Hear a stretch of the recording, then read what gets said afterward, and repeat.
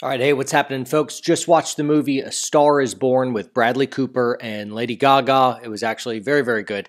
But it got me thinking on this whole side track about, hey, career and marriage and kind of figuring out life kind of stuff. Ambition's a good thing. You know, you and I, we want to be ambitious, get after it, make our mark on the world and make an impact, kill it in career, make a lot of money, whatever. It's ambition and it's a good thing. We want ambition. We want to succeed and climb and yay for that, right? But man, it seems like folks will hold up that career type ambition as the end all be all, and especially amongst the celebrities that were in this movie. And I'm going to try to stay away from any type of spoiler alerts and whatnot, but it came down to their young fledgling romance and their marriage.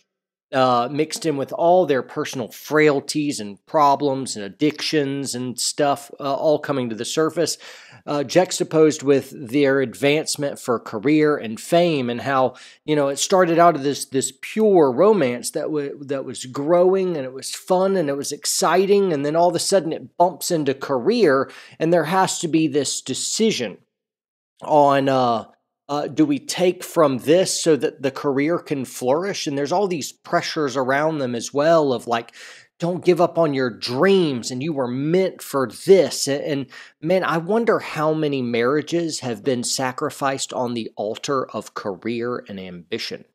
And, of the goal, the game, the end all, this is how you win at life, is to hold both and not at the expense of the other. It's kind of like, I need career, but it's not worth sacrificing your life for. Career, advancement, whatever your career is, it is too small and too paltry a thing to compare to the significance of a soul that knit itself to you for the rest of your life.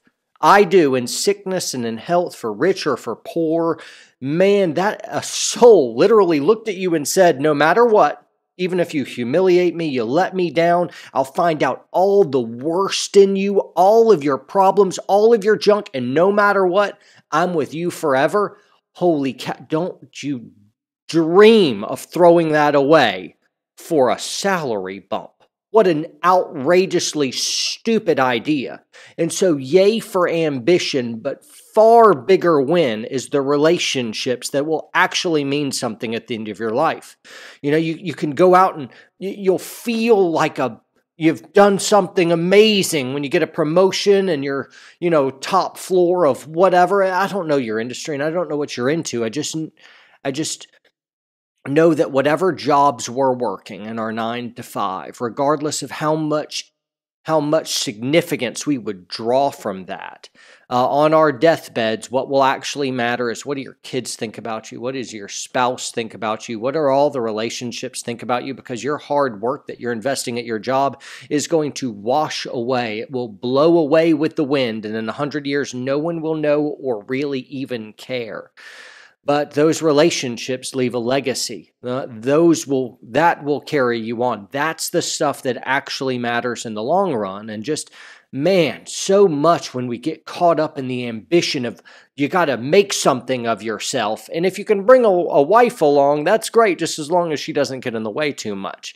I'm like, dude, that's a recipe for disaster and failure. And it looks like the world worships vocational success far more than a successful, vibrant, growing marriage and romance, or whatever relationships are. I know not all of you are married, so interpret this as just a sobering reminder that relationships, who you are, character, that kind of stuff outlives whatever your career ambitions are. So let's definitely not jump on the pendulum swing and say, hey, ambition sucks. Let me just be a hippie, free spirit, loving my fellow man. No, I mean, we want to hold them both in a good tension where we have wonderful ambition, but holy cow, we take that person who's devoted themselves to you forever and we guard that sacred, sacred trust, and dare to love them back the same way forever, right? So anyway, guys, train hard, train smart, and let's do better together, right? See you guys.